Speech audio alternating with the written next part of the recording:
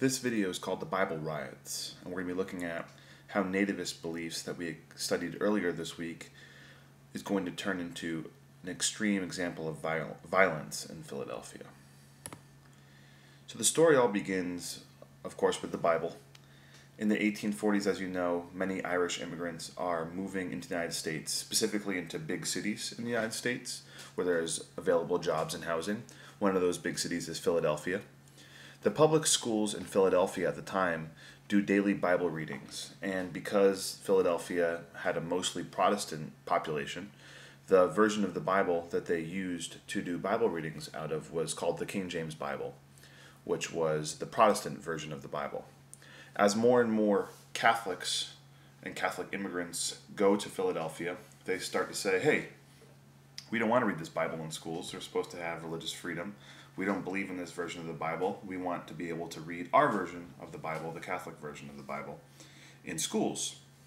So Philadelphia says, all right, that makes sense.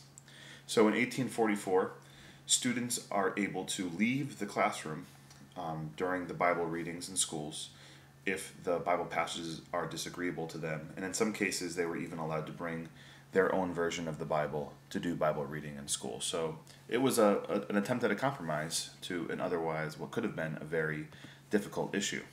But as you can imagine, that isn't the end of the movie, because that wouldn't be a very interesting story. So this Bible compromise that seems to make sense, it works for a little while. People stop talking about it.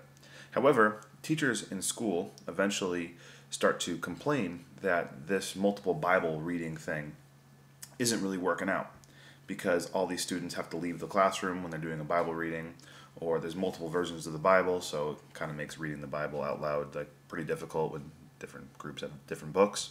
So they say, we need something else. This isn't working. It's disrupting our instruction. So the school board says, okay, since it's disrupting your instruction, why don't you stop Bible readings for a while, and we'll figure out a different way. By the way, the leader of the school board is an Irish Catholic. So when students come home and tell their parents that Bible readings have stopped, their parents, the Protestants, get extremely mad, really, really upset by this decision to stop Bible readings in school. And they accuse the school board, leader, who is an Irish Catholic, of trying to stop the Protestant religion. He's a Catholic. He doesn't want us to read our Bible in school anymore. And they get really, really angry. This is an angry mob over here that looks pretty happy. They looked much angrier than that. So these angry Protestants are very upset, and they are blaming the Catholics that Bible reading has stopped in schools and that it's an attack on their religion. So things are pretty bad between the Catholics and Protestants. Now, taking those feelings that exist between the two groups over the Bible, what ends up happening is nativists start to give demonstrations and speeches, basically putting the Catholics down. And we've already studied what that group looked like last week. So this one nativist group decides to give a speech on the evils of the Irish in a 100% Irish neighborhood called Kensington. Probably not a good idea, but they did it anyway. So these nativists get up on this platform and they're saying the Irish are scum, blames all the problems on the Irish, and the audience is pretty much all Irish people. So at first they're being all right, they're ignoring them, but eventually this heavy, heavy rain just comes out of nowhere and soaks the entire crowd. So people are running for cover, and as they run for cover, they keep talking. That this guy keeps bashing the Irish in public, the speaker, and all the nativists are still bashing the Irish. And the combination of the rain, people running around, eventually the Irish people that are hearing this speech in their own neighborhood eventually just lose their patience, and violence breaks out. Fights and riots and all sorts of things happen. So that's not the end of it. The next day, after this initial scuffle between the nativists and the Irish, the nativists come back to the Irish neighborhood the next day, but this time they have guns and they are angry, and it's a major riot breaks out. So the nativists are attacking the Irish are fighting back. The nativists have guns and much more people because they came armed, and they start to do all sorts of crazy stuff like burning buildings, looting buildings, destroying things.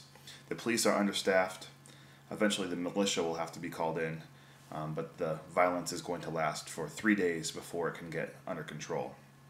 So the extent of this damage, after the end of this 3 days of battling between nativists and the Irish Catholics, in Philadelphia there's 100 homes of Irish immigrants are going to be burned to the ground in this Irish neighborhood. 20 people are going to be killed, over 100 more injured from the violence, from being shot or burned or trampled or whatever the case might be. It was a really ugly scene. 2 Catholic churches, places of worship, are burned to the ground, one of them being St. Michael's, which is a fairly famous church in Philadelphia, burned to the ground, totally destroyed.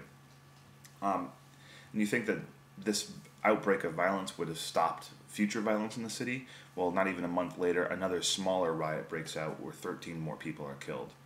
And when it's all said and done, all this violence is blamed on the Irish by the court systems.